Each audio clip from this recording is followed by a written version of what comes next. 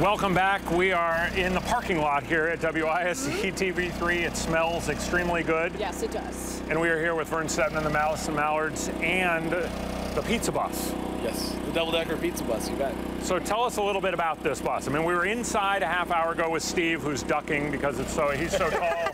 And the bus, even if it's double-decker, is still not all that tall for him. Yep. But what are you guys serving here? Well, a little bit of everything. You know, it obviously centers around a wood-fired, kind of a Neapolitan-style pizza that's ready in about 5 minutes, which is really a spectacular product and the centerpiece of the whole bus. But we wanted to do a little bit more, really turn it into a kitchen on wheels. So we have an 8-foot hood inside of it. So we have deep fryers, we have grill space, we have a funnel cake maker. So really the signature items out of the bus on top of the pizza are funnel cakes and our own hand beer battered cheese curds. Now Steve actually used to be the executive chef at the Old Fashioned. Oh, cool. And I don't know about you, but I like their cheese curds. Their cheese curds are great, And so he does you know, a modified, different recipe here for sure, but a great cheese curd that he serves out of here. And actually we'll be bringing it down to Festival Foods Shake on the Lake this weekend down on John Nolan Drive.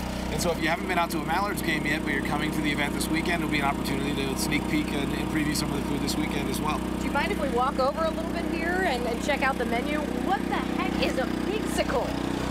Like, look at this. Pigsicle. A pigsicle, of course, is a slab of bacon wrapped in sliced bacon, dipped in bacon beer batter, and then deep fried. Of course it is. Because you need those things, right? I mean, how could you have a pizza bus without that food item, right? I mean, that's standard offering. Bacon. So apparently in your surveys of your consumers, it was, we need stone-fried pizza and bacon. Yeah, exactly. I mean, you can't really go wrong with bacon. You know, it's hard that we don't have bacon on all of our pizzas, you know, so we've had to figure out some different ways to serve bacon for sure. You did, though, it was like a couple of years ago, have the donut burger that had bacon in there as well. Is that coming back, or did I miss it? The bacon glazer cheeseburger, we still do. It's a double cheeseburger with bacon in between 2 glazed donuts, which is, you know, oh, that's just silly. Different, you know. Yes, it is, a little bit. And you know, we want to have the silly stuff, but we also want to just have the good stuff, you know? So if you want to come out and have a, you know, 1,000-calorie hamburger, we can probably make that for you. If you want to just come out and have a good piece of pizza, yeah, you know, we've got that as well. I love it. I love it. Steve, how you doing in there? How you doing? Steve. Making a pizza for us. Oh, he's making a pizza for us. I'm excited. All right, all morning long. Yeah. We're going to be out here with, and we will talk about Shake the Lake a little bit later on. That's probably a good idea to talk about that. It's coming up this weekend, the fireworks show that's going to be down on John Nolan. Important stuff. And the Mallards are sponsors of that as well. Yep. Important stuff, but for now, from baseball to football, we're talking Tom Brady. He'll appeal his Deflategate suspension with the NFL commissioner today. Yeah, that's one of the things that we're all talking about today. We'll have more on that when News 3 this morning comes right back. Speaking of traffic, all aboard the pizza bus, right? I was going to say. Choo-choo. Yeah, so I think we're going to end up top, where we in the party area, right? Yes, sir. All right, this is Vern, Steve are here.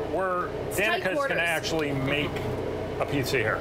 Go for it. You might not want to taste this one. I'm going to trust Steve's going to oversee your production here pretty well. Okay, all right. Which direction do we need to be here? We're going to start right here, so we're going to go one little ladle of our DeSavo's pizza sauce there, right in the middle. Nice.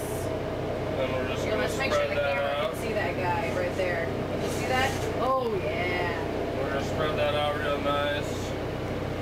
And then we're going to grab some of our underground ghost chili pepperoni. I think I've had this before. Underground's great. Yeah, underground's I love a great. little spice. They're super awesome. Give that a try. You can't sneak those. Hey.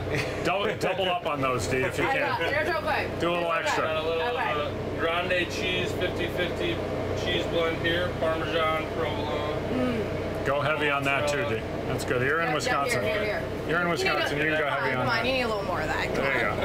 Let's be real. Let's be real. All right, now we're just going to check it, make sure our dough's sliding real nice so it doesn't stick and fall in the oven. Get out of the way here. And there we go. Steve, how hot is it in there? I like to run it anywhere from about 750 degrees to 950, 1,000 degrees, depending on the day, how busy. So it's a little bit warmer than your average oven. It's a little warmer. And with four other people in this bus, it can get a little toasty here. Right? Yeah, it gets a little toasty, but that's all right. We're all friends. Do you ever have the urge to like stick a marshmallow in there and make some s'mores? You know, we play around, we have a little fun, but you know, we'll keep that between us. So Vern was saying in the last half hour, though, you used to be the executive chef at the Old Fashioned, so the cheese curds here are pretty good too? Yeah, we we do some good cheese curds. You know, I don't want to disclose any secrets or anything that you know, people might consider proprietary. But how much harder though is it to work in this kind of close quarters? I mean, you know, I mean, I've worked in a lot of kitchens, and no matter the size of the restaurant, usually the kitchen's not so much bigger than this. So it's pretty standard, other than the height restrictions. Except for that, yep. So we got about a half minute left, and we wanted to talk about Shake the Lake, because that's coming up, and the Pizza Bus and Mallards are involved in that. Tell us about what's going to happen. So it's this Saturday, June 27th. It opens up at 5 o'clock. We're going to have live music on the west side of the Monona Terrace from 5 until 10. Headliners are Charles Bradley and Shovels and Rope. We're going to have on the east side of the terrace all kinds of interesting entertainment, from roller derby to unicycling, bike polo exhibitions. The Madison Area Chefs Network is doing a barbecue, offering great food from places like Lake Trois and Four Quarter. And on top of that, at 8:45, we're going to be launching the Hue and Cannonball David the Bullet Smith from John Nolan Drive into Lake Monona, which he's never done in his life. We're very excited about that.